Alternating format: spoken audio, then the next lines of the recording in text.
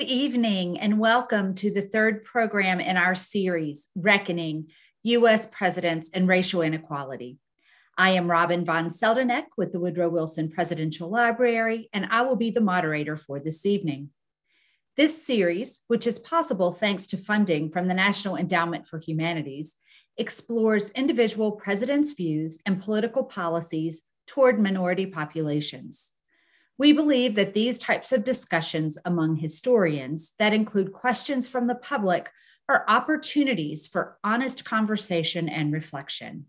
We are indebted to our fellow presidential sites, such as the Ulysses S. Grant Presidential Library, who partner with us on these programs.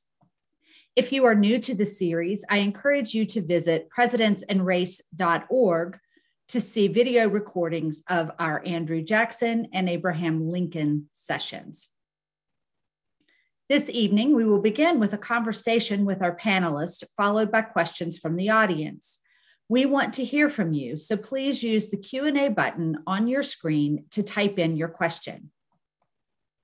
At this time, I am pleased to introduce this evening's panelist.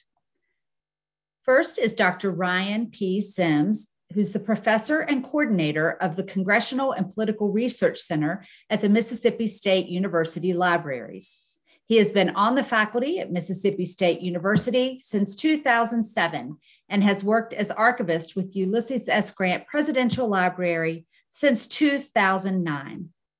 Ryan is currently working on a book which focuses on the connections between foreign and domestic policy and the nature of citizenship during the Reconstruction era.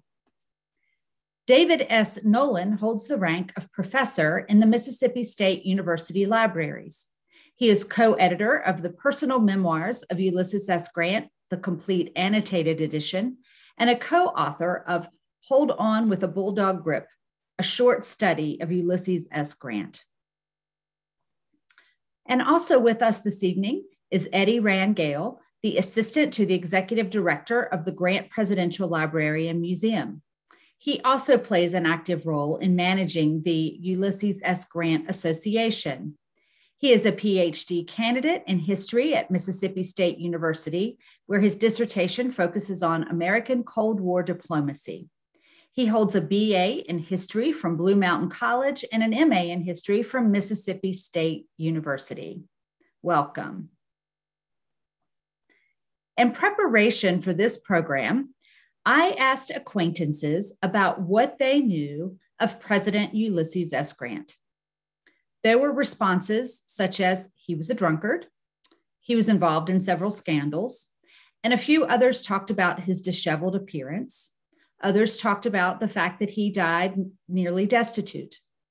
Few could really speak to the role that Grant played in our history during Reconstruction. And these comments led me to wonder if, when it comes to Grant, maybe our education about him was affected by the lost cause narrative. So at this time, I would like to ask our panelists to share a little bit about who Grant really was.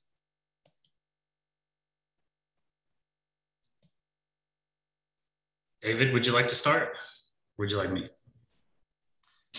Well, sure. I can jump in, and I was going to kind of start by talking about the myths that Robin mentioned, are myths that we are very familiar with here at the Grant Presidential Library, because a lot of our visitors come in, and we've sort of found this over the years, that people come in with preconceived notions about Grant.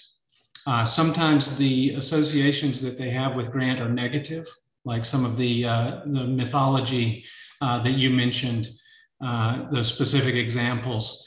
But other times the association that people have with Grant is just with him as a larger than life figure from the 19th century.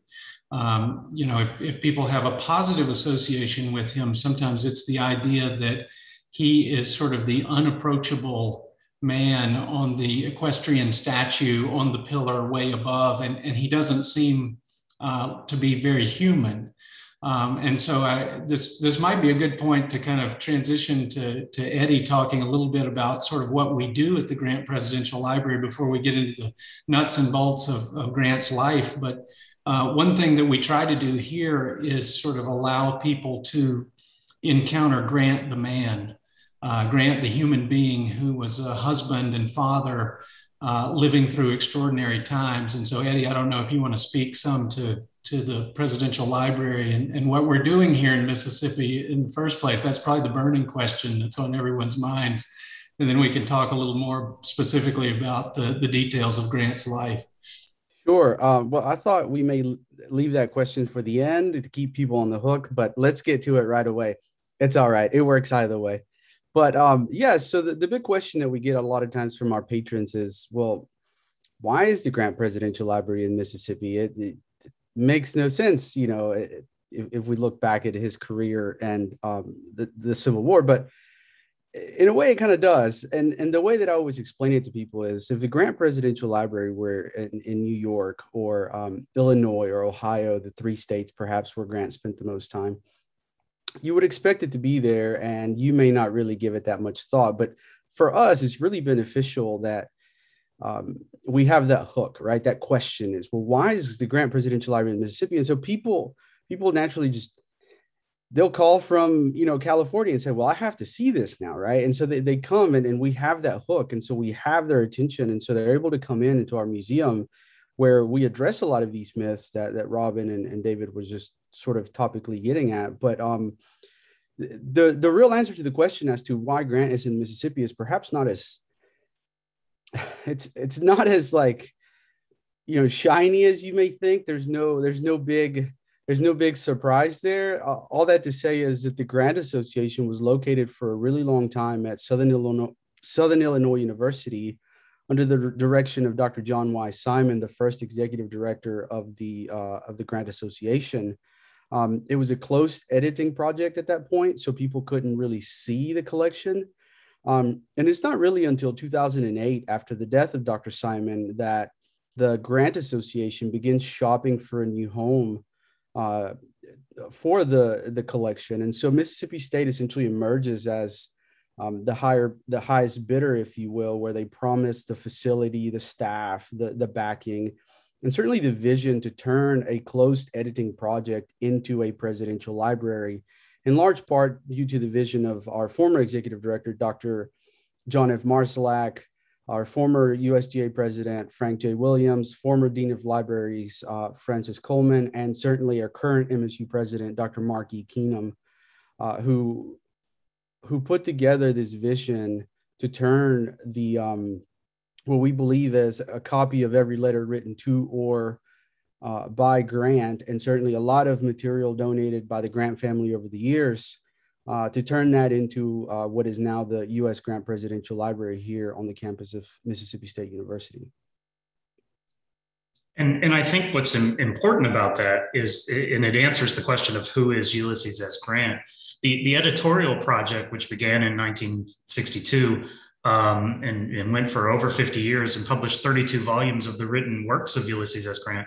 I mean, part of that lost cause narrative is that people didn't think he was quite intelligent or quite loquacious. And even the people who loved him the most, they created a Grant Association, thought they would only really publish 10, 12 volumes, 15 volumes, because they just didn't think he had enough, he didn't have that much to say. And of course, the Grant Association, we published 32 volumes, not to mention David and his co-editors published, you know, which you could call volume 33, the personal memoirs of Ulysses S. Grant, which most literary scholars will tell you are one of the finest written personal memoirs out there.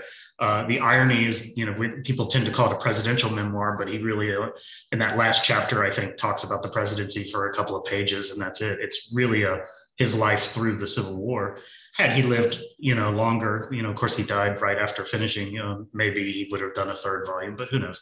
But what we do here, and the fact that the collection is open, tells the story of who Grant was. And we're able to do that because we get to see his interactions with his family members, with personal friends, with his superiors, and with the people who, you know, his aides de camp and all of these types of folks, the people who are his close confidants.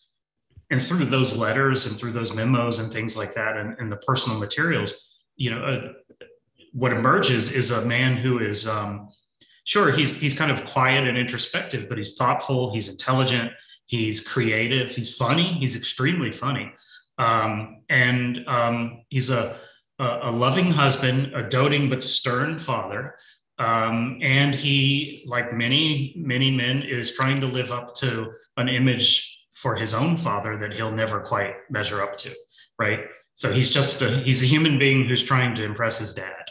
I mean, even when he gets the 3rd star, he writes to Julia, "Do you think father will finally be impressed with me now?"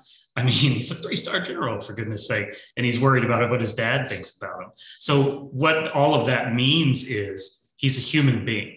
And because he's a human being, he has the complexities that anyone would have. And like David said, you add in then the extraordinary times of the buildup to secession, know-nothingism, the war, and then Reconstruction. And he becomes from just an individual living and working in a slave society to the man crushing the rebellion and leading this country to racial equality. I mean, I think if you even asked him in 1855 if he saw himself as president of the United States, he would have laughed you to the Mississippi River, you know?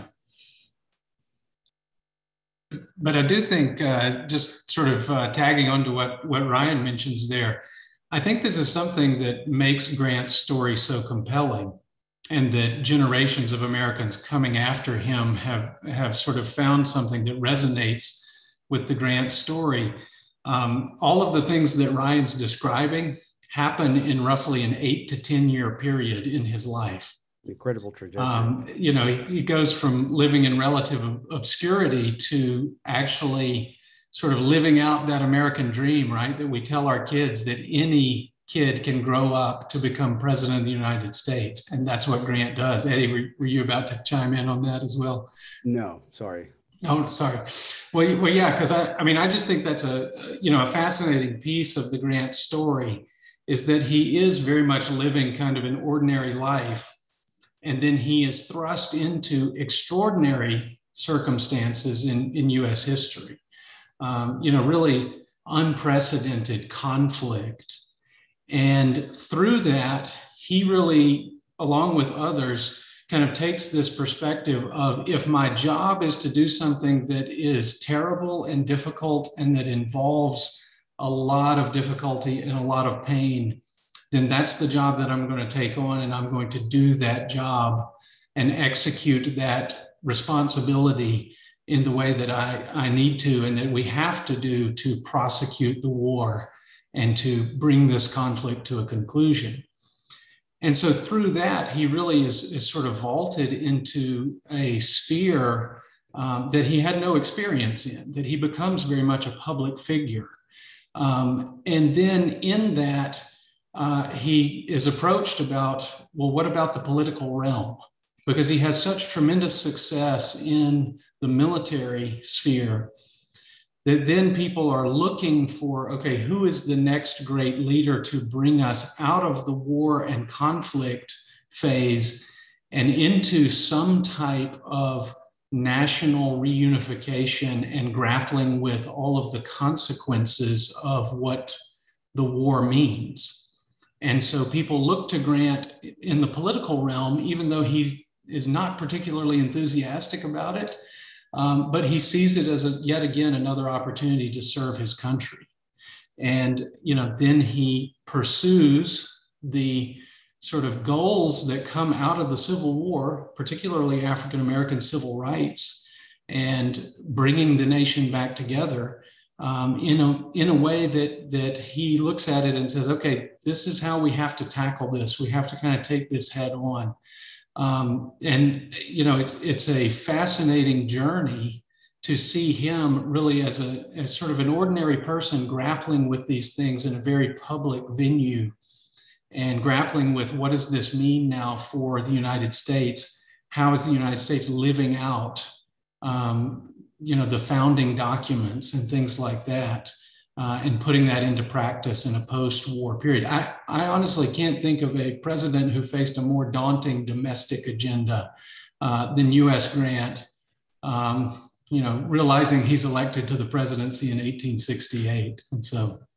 Well, David, I was just going to very quickly jump in and say, you I think you talked about the incredible trajectory of Grant going from, kind of selling firewood in the streets of St. Louis before the war to two-time president of the United States in roughly like 8 years, you said. I think that gets to one of those myths that Grant was incompetent, that he was unintelligent, or that he just simply, bumbling his way through life, which is really not the case. If you look at that trajectory, right, navigating politics, navigating the war, navigating family life, and all of this in a very difficult period of 8 years, yet he has a, meteoric rise where he goes from, again, selling. That's always what's so incredible to me, especially when we have to explain this to people, is that he's selling firewood in the streets of St. Louis, and 8 years later, he's sitting in the White House, right, having won the Civil War, or in part, having a large part. So, yeah. Yeah, and I think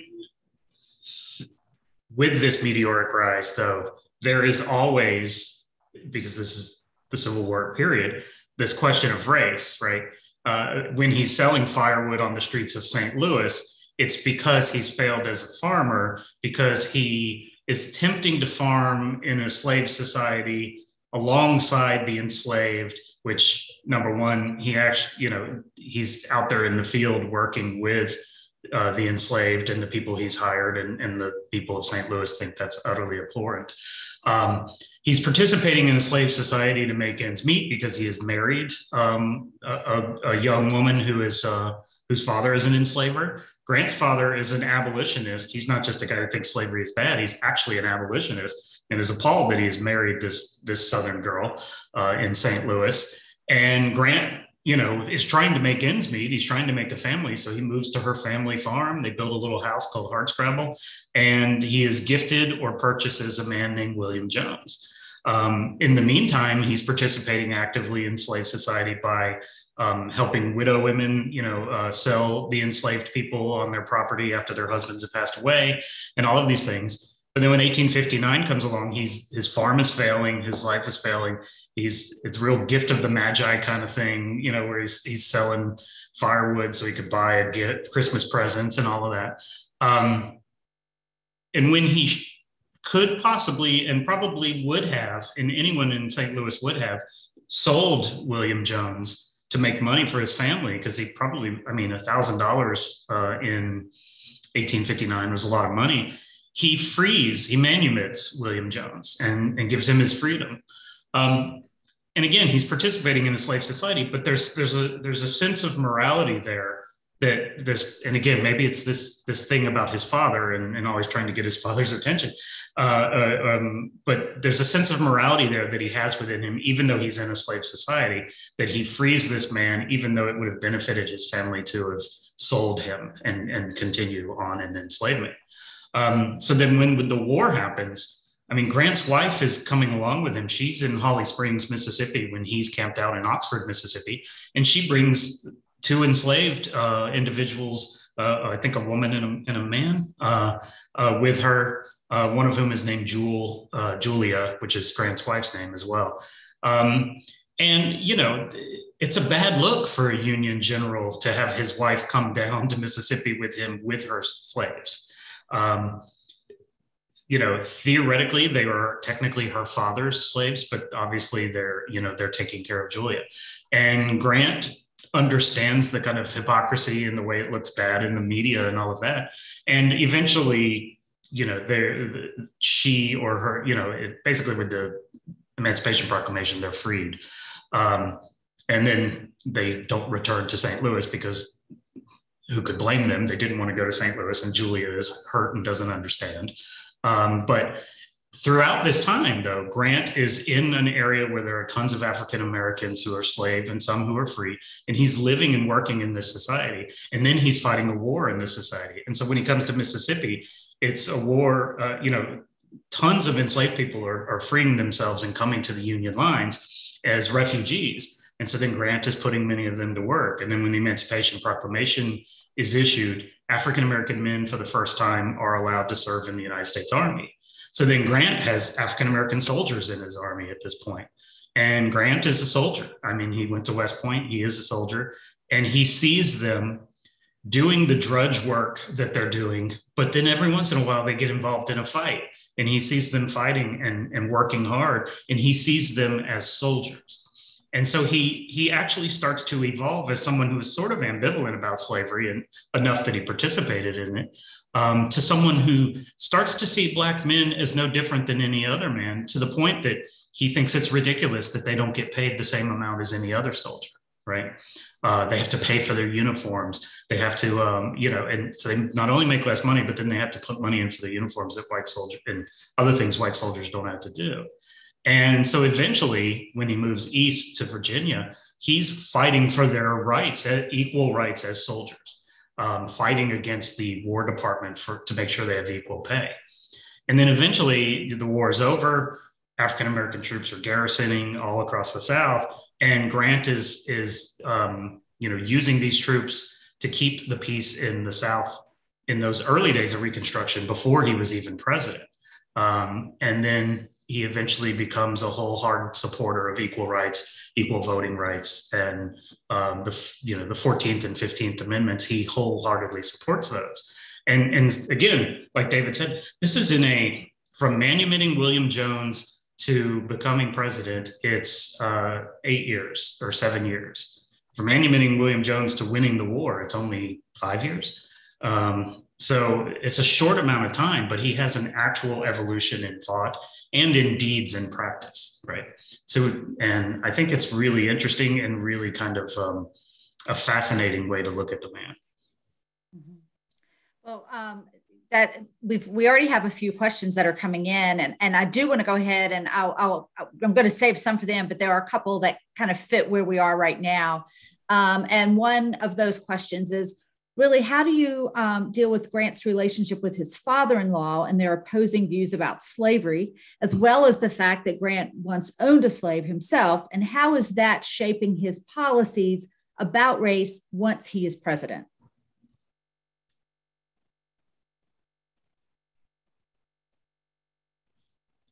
The father-in-law thing, well, I think Grant has an issue with father figures, whether they're his own father or his wife's father. I mean, again, the whole thing about it is, Grant is a slaveholder. Grant, you cannot deny the fact that Grant is actively participating in enslavement. He has enslaved a person. He is selling individuals on behalf of other people. He is doing that. Why is he doing this when he grew up with a father who believed in abolitionism? Because it wasn't, in all honesty, at that point in his life, wasn't important to him. More important to him was making a family for his wife, and he was doing that on his father-in-law's land. And he just wasn't considering anything beyond that, I think. But then these things change. Again, the manumission of William Jones in all honesty, should only be seen as an act of morality, because all the other choices are to keep William Jones enslaved. And it makes Grant's life easier and better if he keeps William Jones enslaved.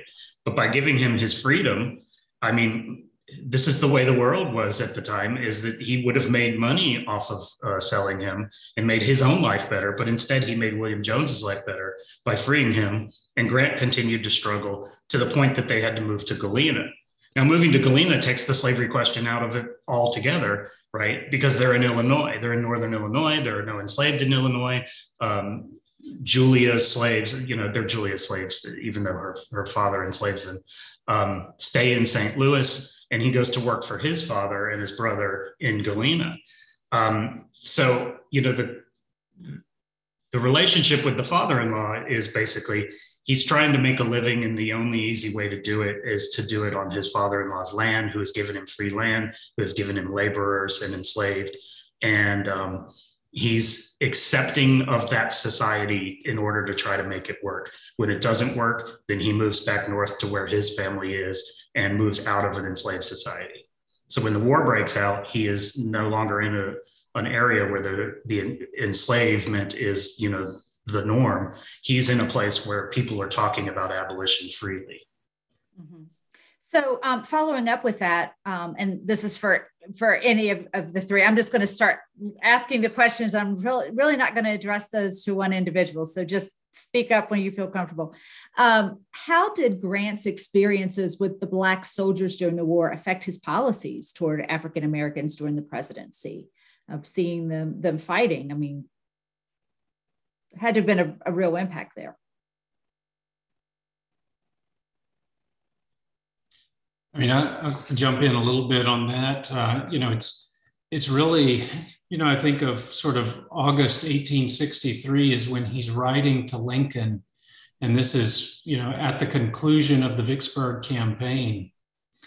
And he's saying to President Lincoln, I really think that this is a great idea to arm the formerly enslaved and bring them into the ranks because, and he says, I think they will make good fighters. I think they have proven themselves to be reliable in terms of Army activity and support activity for the Army up to this point, right? Which early in the war, there's all manner of skepticism as to whether that can even be a viable option for the Union Army. And there's political opposition to it and cultural opposition and things like that. And so you see, at that point in the war, Grant's perspective really sort of changing in that he's saying, I think this is a good idea. I think we need to move forward with this because there's great potential there. And sort of going back to some of our earlier questions, if you don't mind, Madam Moderator here, as I jump around a little bit, one of the things that I think is fascinating in the Grant story as he's relating to African Americans in this era is that I think, and Ryan was really, I think, did a good job of kind of talking about this. I think Grant is very much an everyman figure in this particular time period, right? He grows up in an abolitionist household, but his own comment about his early life is that he says, I never felt strong inclinations toward abolitionism. It just wasn't something that took hold of his life. But everyone who commented on that period of his life when he was farming in Missouri talked about his discomfort with the slave system and with, enslaving people to work on his land. And so I think there's very much a sense that Grant represents a large majority of Americans and that perspective at that point, that there's a discomfort with slavery as a part of American society and the American economy. But most people are not falling into the camp of abolitionist or pro-slavery. That there are a lot of people who are uncomfortable with the system. They don't particularly like it yet. What do? They actively participate in that system, right? Because slavery touches every aspect of American life to a certain degree, certainly economic life. Grant has the misfortune of entering into farming, something that he always wanted to do in a time that was absolutely terrible economically for small farmers. And so it's very tempting, I think, I think Ryan's point is well taken, that there has to be an ethical component to the decision that Grant comes to regarding William Jones and William Jones' freedom. But it's also complex in that it doesn't appear to be necessarily a watershed moment where Grant makes this leap from being ambivalent at best and participating in the slave system at worst, right, in a very direct way. He doesn't make this leap into suddenly becoming an abolitionist.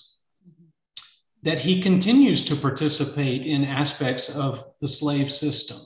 He continues to be kind of unsure about exactly how to deal with what he terms contrabands early in the war, right? People who are enslaved who escape from the plantation and cross Union lines for protection.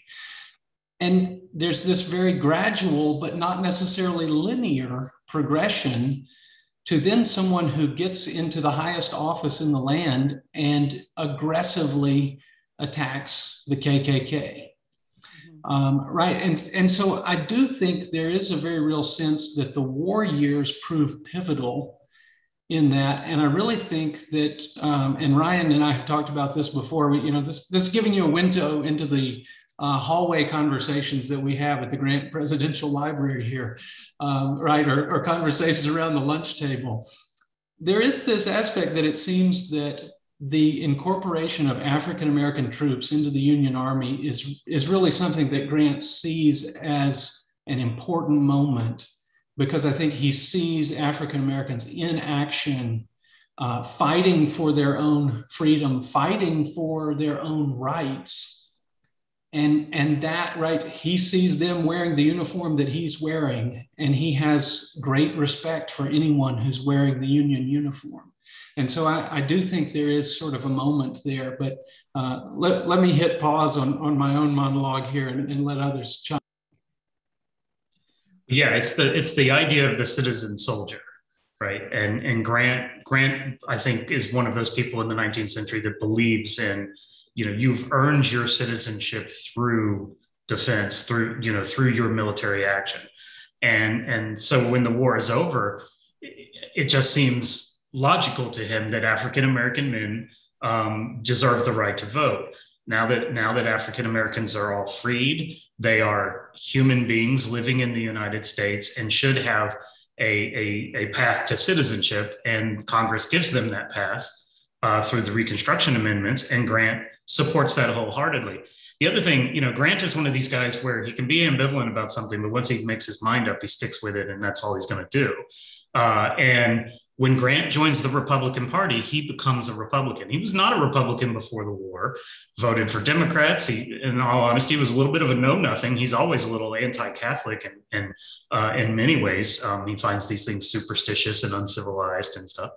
But what he is, when he becomes a Republican, though, he wholeheartely latches onto the Republican platform. And the Republican platform from the early days is free labor for free men, right? Well, African Americans now are free men, and they deserve free labor, and laborers are the best citizens in the United States, right? And then he also latches on to the notion of the twin pillars of barbarism, is what the Republican Party calls it.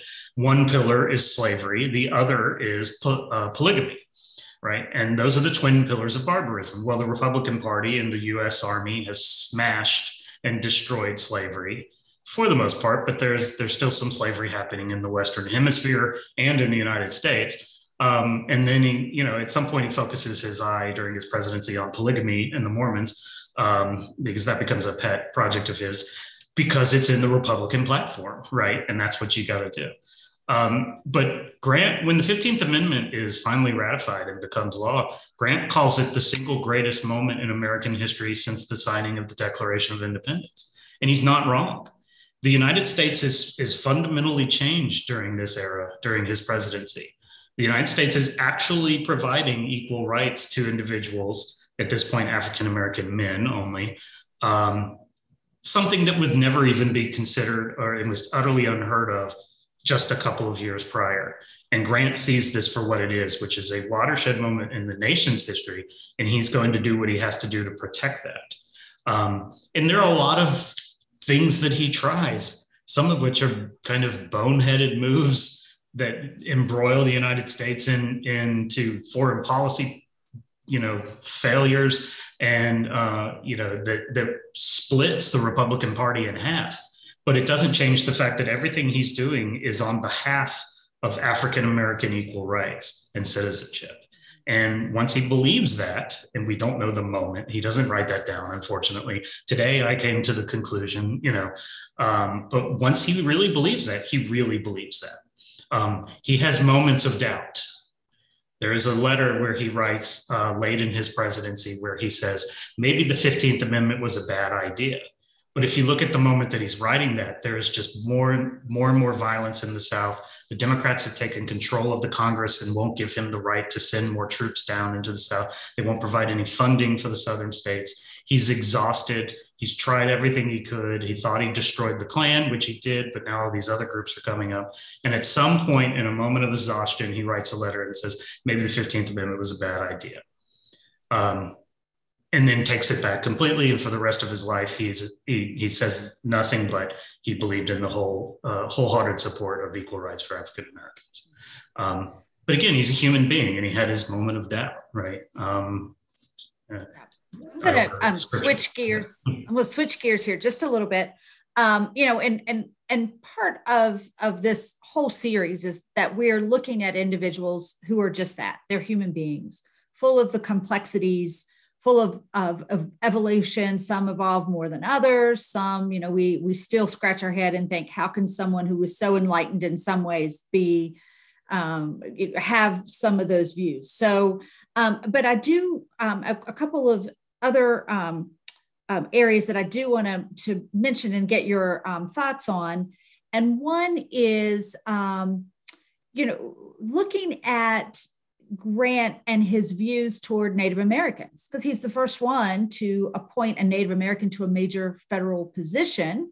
Of course, that Native American would not have been a U.S. citizen.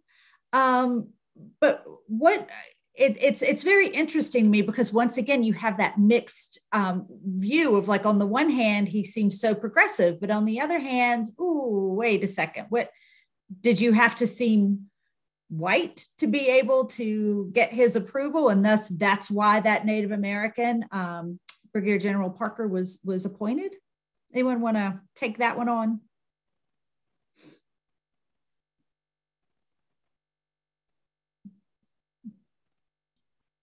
I mean, I can, unless David, you want to chime in.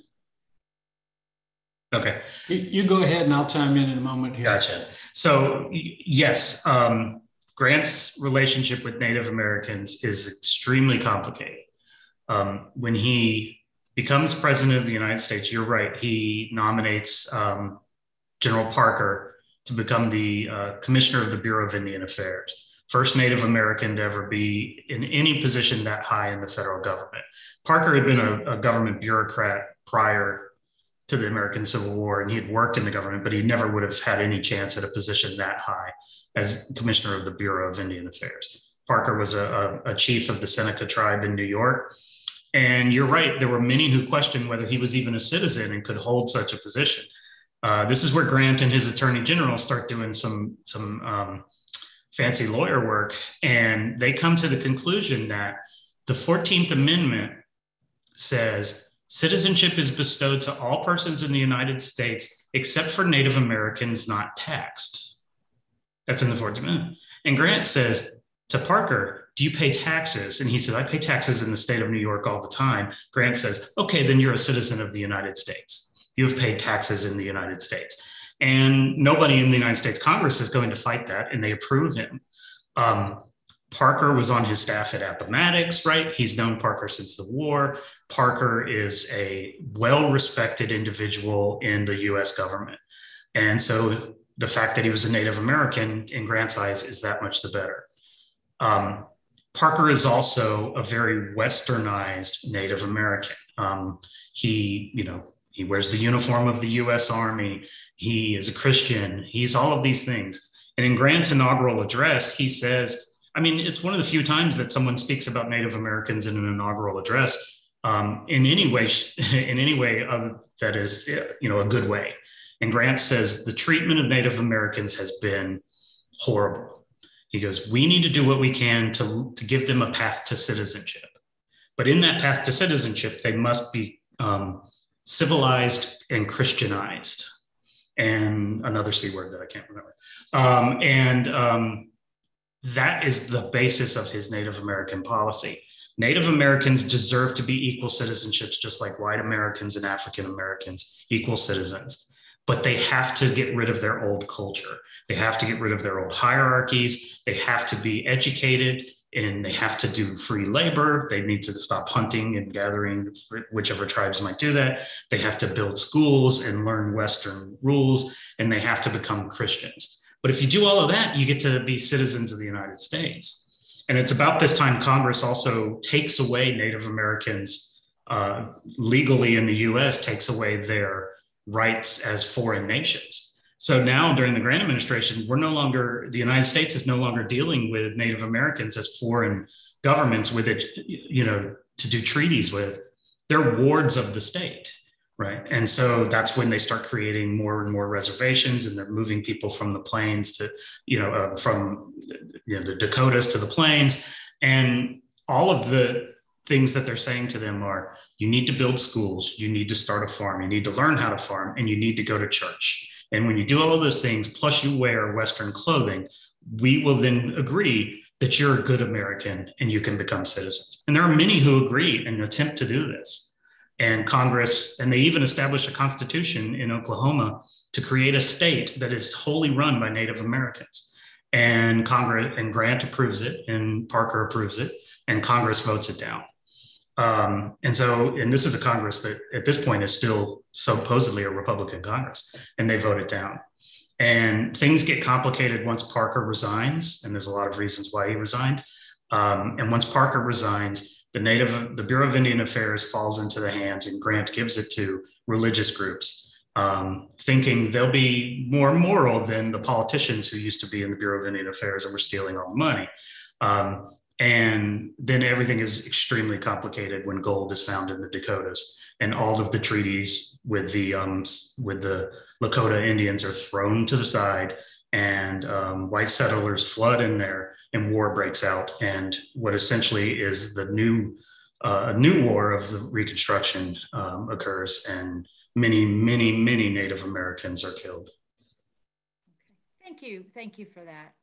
I have a few. Oh, I'm sorry, David. Go ahead. Oh, yeah. Please do. I was just going to jump in because I think there's a very interesting aspect that kind of ties together some of what we've talked about with Grant's relationship to Black Americans and Grant's relationship to Native Americans. Right? When we think of the Native American sort of situation during Grant's presidency, there are people constantly in Grant's ear arguing in favor of a military solution, right? Because everyone in that era views the US government and US society interacting with Native Americans as a problem. That is sort of the default setting for everyone.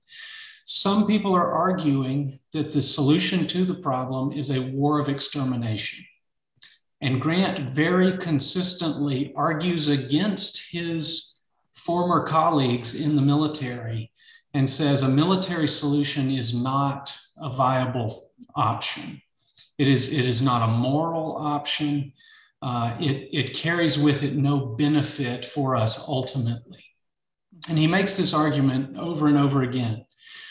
But at the same token, as Ryan pointed out, the offer of citizenship is never without sort of strings attached, right? Grant talks about the terrible treatment of Native Americans in the history of the United States in that first inaugural. And he talks about the need for the benign influence of education and civilization. And so it very much comes back to this idea for him of, are you willing to adopt essentially white ways and enter white society, right? Parker is an example of someone, like Ryan was saying, who took that on, and Grant had no problem sort of interacting with him, right? So if we sort of flip this around and say, okay, so what's going on here? If Grant had been presented with an idea of extending citizenship to people living in traditional societies in sub-Saharan Africa in the 1870s, he would have scoffed at the idea that they could be citizens of the United States, not on a racial basis, but on this sort of cultural and ethnic idea of civilization. And so what I think is really sort of telling in this, that gives us perspectives on both Grant's interactions with African Americans and Native Americans, is that in a moment when so many people for so many years have been arguing for essentially a racial essentialist perspective, right? People were constantly arguing that African Americans could not handle citizenship by virtue of the supposedly essential qualities of their race. Grant was never seems to be in that boat.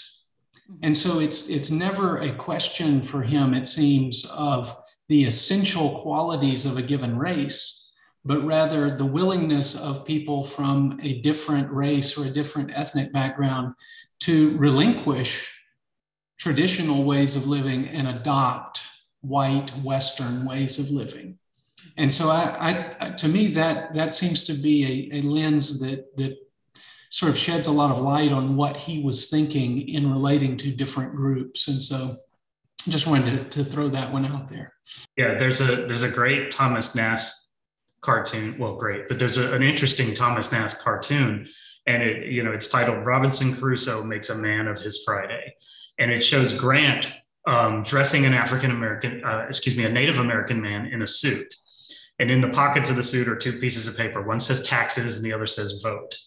Right, so he's making him a citizen, and in the background, on a shelf put away to no longer be used, is a bow and arrow, a tomahawk, a bottle of fire water, right? And underneath it, it says, "By the sweat of thy brow, thou shalt earn thy bread." And underneath that is a hoe and a rake and, a copy of Harper's Weekly, because if you're a real civilized person, you read Harper's Weekly, and a book of the ABCs. And essentially, that's it in a nutshell. Grant says, you put away your old culture. That was great for thousands of years, but I want you to be citizens of the United States. You should be citizens of the United States. To do that, you need to accept Western civilization intellectually and agriculturally and culturally and all of these things. And, but he says, and then you get to become citizens and you get to create states. Instead of being the Seneca nation, you're now the state of Seneca. And again, it's this weirdly progressive idea that is also utterly devoid of understanding the racial implications of Western civilization at that time. It's just, this is what one does when one is a citizen. African Americans are civilized. Native Americans can be civilized. To Grant, Mormons are not civilized. Southern secessionists are not civilized. And if they continue to create violence in the South, they are uncivilized barbarians who don't belong as citizens of this country. So he has a notion of what makes one a civilized person, but then a civilized person gets to be a citizen. It's not based on race. It's about how you comport yourself, the rules that you follow, and all of this.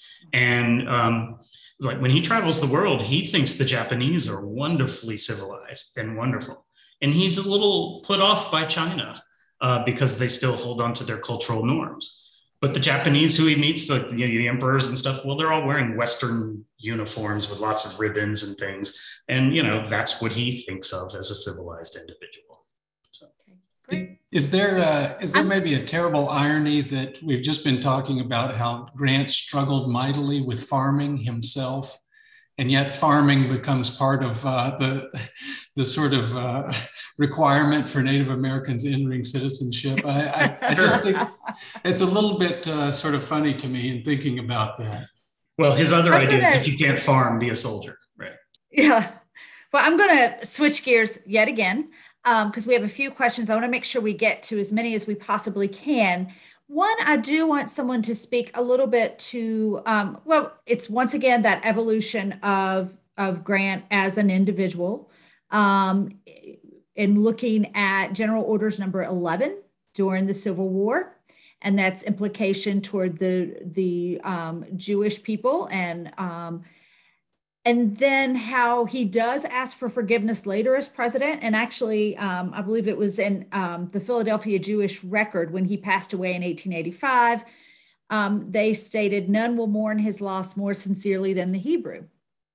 But if you wouldn't mind just telling us very briefly about General Order number 11, how that impacted the Jewish folks that were in that area, and what was Abraham Lincoln's response to that?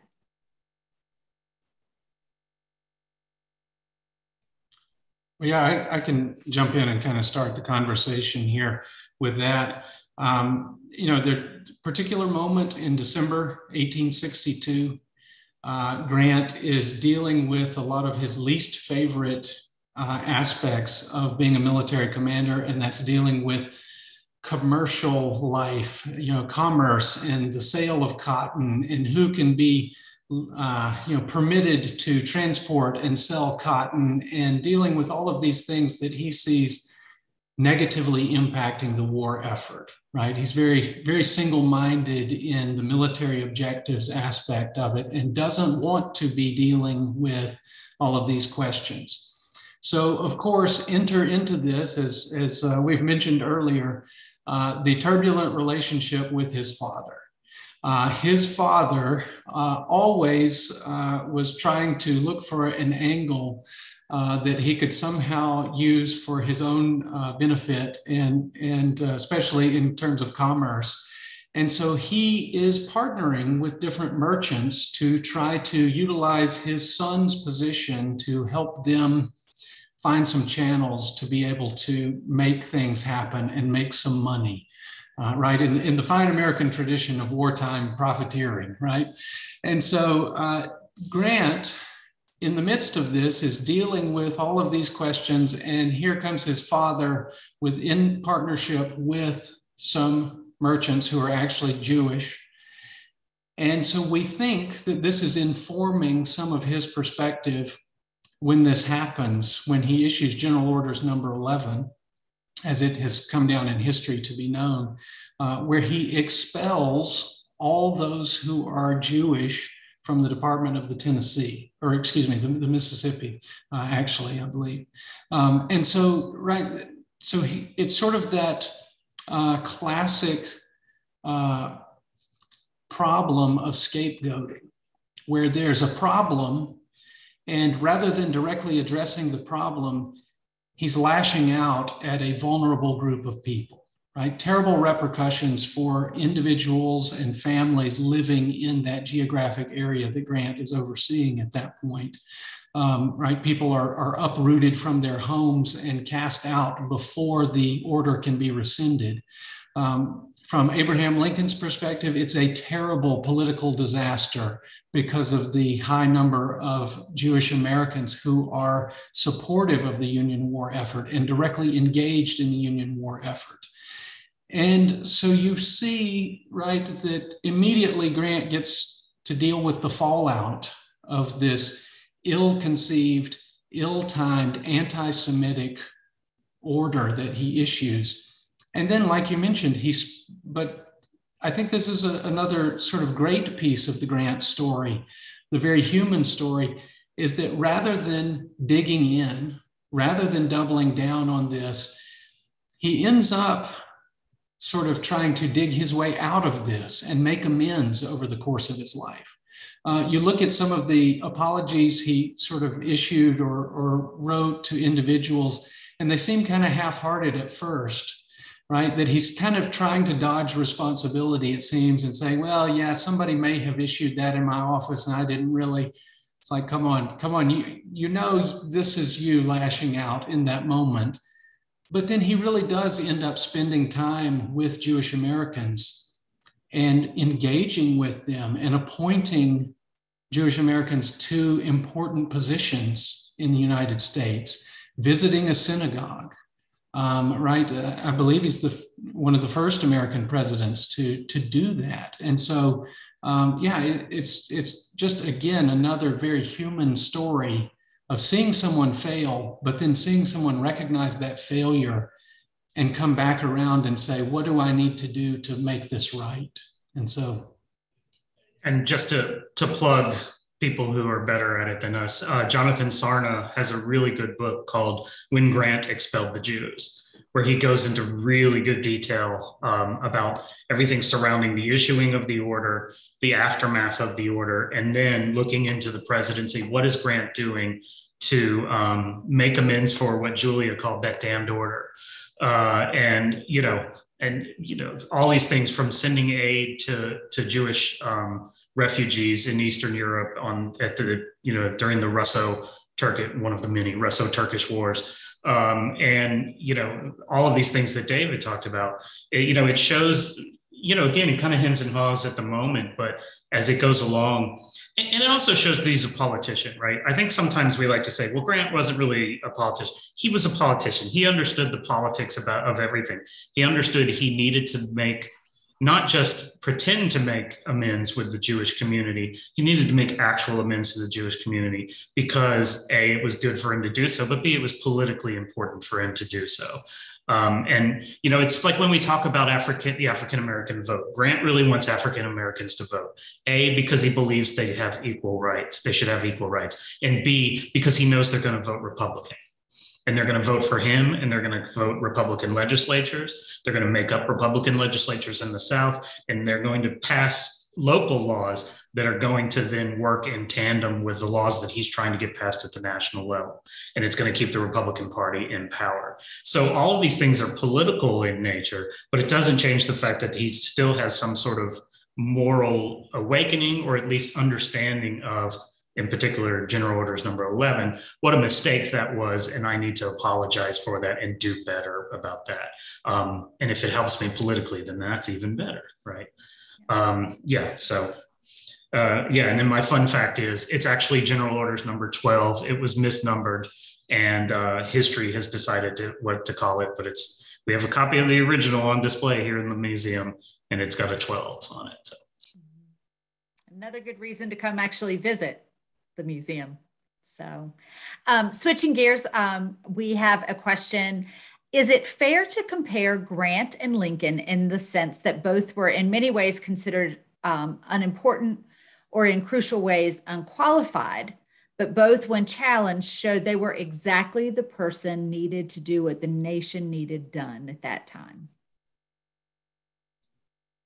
Well, I would argue Lincoln's qualifications as a politician were already there. He had served in the United States Congress. He was a pretty vocal Republican in Illinois. Prior to being a Republican, he was a vocal member of the Illinois State Senate.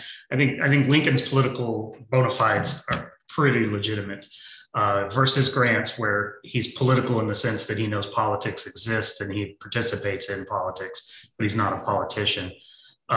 So I would say that Lincoln's political trajectory is one that is carefully cultivated by Lincoln versus Grant, who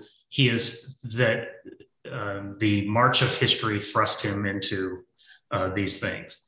But the fact that they both come from extremely humble beginnings and make their way to the same house in the same position, I think is an extraordinary thing when you consider that, their presidencies are only a few years apart.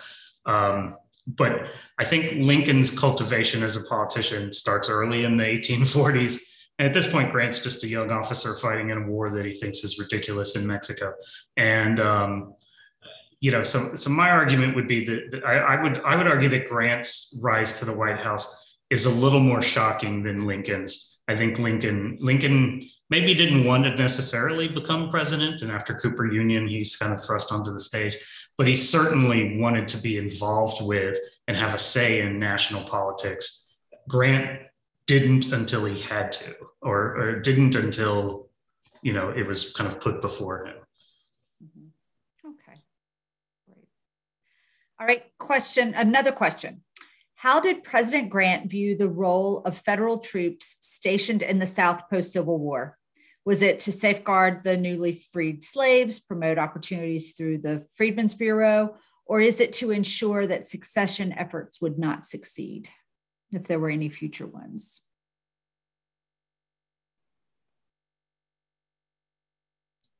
There's a great book by Andy Lang called In the Wake of War that I suggest you all read. It won big awards.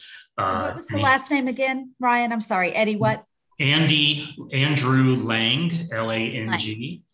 Okay. Just happens to be a professor here at Mississippi State, but ask Civil War historians, they all think it's a great book and it won lots of awards. And he talks about the use of garrison troops, which are African-American troops in the South. And he shows two things. One, the majority of the troops in the South following the war are African-American troops. And two, there are very few troops in the South during the Reconstruction era. They are sent, infantry, regiments and stuff are sent where there are pockets of violence and then they leave again. The garrison troops are the ones staying in those port towns. I think there's something to it in Grant's mind for those to be African-American troops, because they're kind of in charge of things. And many of them were enslaved by people in those towns. And I think there's definitely a political message he's sending to the people of the South. And yes, it is to protect the rights of the freedmen and to keep Southern violence and Southern, kind of secessionist ways in check. I think it's all of that. But I think that book will show you, though, because he really looks at the statistics and the numbers, that this is part of that lost cause narrative you were talking about at the beginning. This notion that the South is under the brutal yoke of Union Army and, their neck, the boots on the neck and all of this. It's just not there. There's not enough. I mean, there are millions of Southerners and there are a few thousand troops, right? And there are just whole swaths of the South that never see a Union soldier again after the war is over, But in the capital cities, in the port cities, sure, there's a significant military presence there. And the fact that they're, generally speaking, African-American troops is a political statement by the Army, and Grant is in charge of the Army. So, and Ryan, don't you think that some of that relates to the sensitivity of Grant during his presidency to the charges of Caesarism, right? That he's very conscious of and trying to avoid the appearance of being the military man who then becomes the political strong man. And in some ways, I think it hamstrings him in some of his efforts to safeguard African-American civil rights, in particular in the South, because he doesn't want to cultivate that perception that he's just going to send, massive amounts of federal troops in. Do you think that's fair? I do. Yeah, I do. Look, and there's still a racial aspect to, he wants Black troops to be seen in Southern cities, but there's a real legitimate question when it comes to the big grand review, right? They do a big grand review that lasts a couple of days where all these soldiers come through, and there's not a Black soldier to be seen in Washington, D.C. in that parade. And you could say, well, because they're all being garrisoned in the South. Richmond's not that far away and the trains are running, right? So he could have easily had troops of African-American troops in the Grand Review, and they're nowhere to be seen. They're working, but a regiment or two could have easily been pulled up there. And so some of that is also, him playing politics with those types of things as well. And he deserves to be, chided for that. Mm-hmm. Great. I have a couple more questions. We had a few that people had asked us when they were registering, and then we have one that's still open from a presenter here. And then I do want to end with chatting with Eddie a little bit about bicentennial activities and things that are going on. But before we get there, a question on how did the Grants treat the staff in the White House when they lived there? It's interesting knowing Grant's background and how he was raised, looking at his wife, who was raised in a home that used enslaved labor. So that's a really interesting question. How is there any documentation or anything that would talk to how they were treated?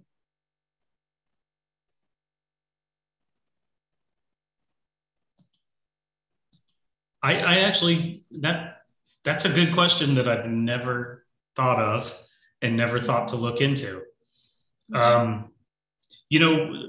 One thing he does, I know nothing about the servants or the people who serve and cook and all of that. I can only assume that many of them were African-American, but I'm not 100% sure on that. I know when it comes to his private staff, Lincoln had young men, who worked as clerks, Hay and Nicolay being the most famous. Grant, on the other hand, makes his staff entirely out of soldiers, many of whom happen to just be guys that were his aides de camp during the war. One of them happens to be his brother-in-law. This is when Grant starts really doling out jobs to friends. And there's a lot of people who are not happy with that. They don't like the idea of the president, this civilian having a military staff. And there are problems that occur from that. I got to be honest, I don't really know anything. Like, I don't know who took over his horses and how the relationship he had. Can you talk a little bit, David, maybe about, I know that there were some staff members or servants or whatever phrase you want to use in his final days when he was writing the memoirs. Do you know a little bit about them? That might tell us something. Yeah, that's what I was going to say. I don't know much specifically about White House staff, but thinking about sort of the way Ulysses and Julia related to other people working for them at different times in their lives. Just, kind of briefly, Harrison Terrell was an African-American man who sort of served as kind of a valet to Grant, especially at the end of his life. And there's some interesting stories about his work with Grant, and just sort of the mutual respect that existed between the two men, even as Grant is dying there and suffering greatly, just the way they interacted, that's kind of fascinating. But then also you read certain sections of Julia Grant's memoirs, and you really get pieces of sort of a narrative that sounds like someone who is pretending to be Southern aristocracy in the antebellum period. And so she talks, glowingly about all the little children that she grew up with, who she fails to mention were enslaved people, and paints this very rosy picture of how wonderful life was. And yet, when you go to the Whitehaven site there in St. Louis, where, Julia's family home, I think they do a great job of telling some of the stories of the enslaved people there, and how as soon as it was feasible, the enslaved people removed themselves from the premises and did not come back. And so I think that Julia had an idealized view of how she related to people who were charged with serving her at different stages in her life. And I think Grant may have had a different interaction with people who were tasked with helping him, especially at late stages in his life. So that may tell us something about how they may have related to White House staff at that point. Okay, that's great. That's great. I know that's really a great question, and it's one that very interesting. Harrison Terrell's son becomes a judge. Robert Terrell, he marries a woman named Mary Church Terrell, who is a leading suffragette as well. And they're kind of the toast of the African-American society in Washington, D.C. for many years. She's fascinating. I mean, they're both fascinating, but she is fascinating for sure. Okay, thank you.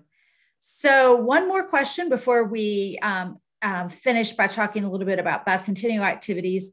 Another question that came in that someone had asked about earlier, and it's a perfect segue for next month, and that is, did Grant play any role in the compromise between Hayes and Tilden during the disputed election of 1876? And as you know, we'll be talking about Hayes at length next month, so I guess setting the stage for that in that very complicated election.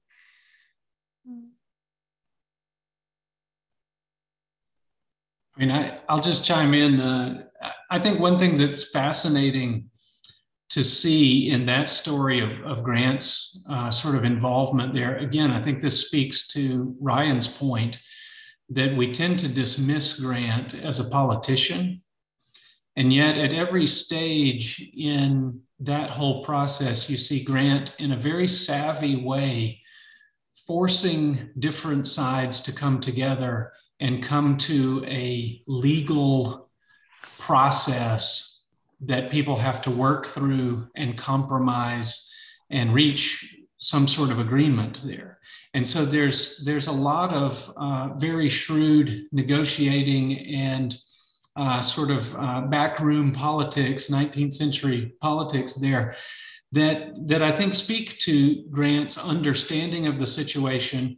And I also think it sort of speaks to the tragedy of what ends up happening, in that Grant is trying to safeguard trying to find some way to carry forward the reforms and the progress that takes place during Reconstruction, especially in terms of African-American civil rights. And knowing what we know now, ultimately, it doesn't end up having the effect that he had hoped, or that traction is not maintained there. But yeah, kind of an amazing story there that I think really speaks to Grant and his respect for constitutional processes. Yeah, he has a lot of conversations with his Secretary of State, Hamilton Fish, about the situation. While he's not actively involved in it, he has a lot of opinions on, which state electors do and do not. And if Tilden has the majority of votes, but there's parishes in Louisiana and there's counties in South Carolina, and some of these aren't working. And, it has to be legal electors. And so he's trying to find the nuance in there for Hayes to win. I would say that the biggest thing he did right after Hayes is declared the winner, and this is really close to the inauguration, and back then inaugurations were in March. Hayes comes to town and he stays at the White House, and they're having dinner, and it's the day before the inauguration. And Grant brings the Chief Justice of the Supreme Court over. They excuse themselves from the dining room and go into the room next door. And he has Hayes sworn in as president in the White House. This is part and parcel because he wanted to make sure that it happened. And it was going to be Monday before the inauguration because you can't have them on Sunday.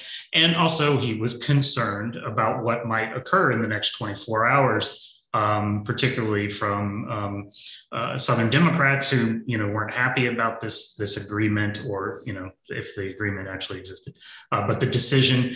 And so he has him sworn in. So the inauguration occurred in, the cigar room, or was the blue room, I guess, in the blue room of the White House, 48 hours before they did it on the Capitol lawn. So that's kind of Grant knowing that, look, we have to have someone in place. Let's inaugurate him now. And it's also Grant saying, now I can finally leave and go on my world tour. So we'll start packing up and we'll be gone by Monday. So, but yeah, so, a little sneaky. Obviously, there are inaugurations that occur in all sorts of places, on planes and things, after assassinations and things. Mm-hmm. But that was the first non-official inauguration, even though it was official. Sure. Well, that's great. I am going to now ask Eddie if he wouldn't mind telling us a little bit about the bicentennial activities, things that are happening. It's the 200th anniversary of Grant's birth. And I know kickoff started, I guess it was last weekend, right? If you would just share a little bit about that, would be wonderful. Sure. So the Grant Association was appointed in 2015, I believe, by the U.S. Senate as a lead organization to spearhead Grant's 200th birthday. And so obviously, I think we had bigger plans before the pandemic to really make this a huge year nationally, but we've had to pull back on some of those, not just the Grant Library, but other Grant sites around the country. But yeah, just last week, March 3rd through 5th, the Grant Association held its annual meeting, and it also served as the official kickoff for the bicentennial, March 4th being a significant day, as Ryan said, because that's when Grant was inaugurated. And so we hosted the president of the White House Historical Association, Stuart McLaurin, and he was one of the folks that helped us kick off the event. And then we also had a panel of scholars where they discussed Grant at 200 and certainly Grant's legacy and mythology and all of that. We had Dr. Joan Wall from UCLA, Dr. Ann Marshall, our new executive director here at the Grant Presidential Library, Dr. John F. Marzalak, our former executive director, Dr. Edna Green Medford from Howard, and Dr. Kaylin Jenny from University of Virginia, the John L. Now Center, who discussed Grant. And then Dr. Andy Lang, who's in the wake of war, whose book Ryan plugged a little bit ago, was the keynote speaker for the Grant Association's big dinner. So we kind of kicked off the bicentennial, and then there'll be various other events throughout the country. The 27th will be the birthday celebration in New York at the tomb ceremony. West Point will be involved with that. The Grant Monument Association is spearheading that. There are also events at the Boyhood Home, which I believe is in Brown County, maybe in Ohio, and then in the at the Birthplace, which is in Claremont County, I believe, in Ohio as well. They're going to have events. And then Mississippi State will also, the Grant Library and Mississippi State will have a traveling exhibit that will make the rounds in all these grant sites throughout the year. And that was put together by here in MSU Libraries by Sarah McCullough and various other staff members like Ryan and David. And so, yeah, we had bigger hopes for the bicentennial year, but we're making the best of it. And certainly to, help raise awareness, not only about the various organizations that are helping put this together, but about Grant himself as well. Great, Eddie. Thank you so much. And we do have links to everything. I know we individuals can go directly to the Grant Presidential Library website, but we also have links through our presidentsandrace.org website as well that will link you there directly. So I think that'll link to some of the symposia and things we had, correct? Yes, that's exactly right. Great. Well, Ryan, David, Eddie, I just want to thank you so much for joining us this evening. I think we could have talked for a whole lot longer, and I appreciate you staying with me a little bit longer as we went over about 15 minutes. It was very interesting, and there's so much about him. So I thank also our viewers. We look forward to seeing everyone next month when we continue our series, and we'll be addressing Rutherford B. Hayes. That is Thursday, April 14th, also 7 o'clock Eastern, 6 p.m. Central. You can go to presidentsandrace.org to register for that as well. Another reminder that we do, usually within 24 hours, send out a survey on the program. If you would please take time to fill out that survey, that really helps us as we prepare and plan for future events.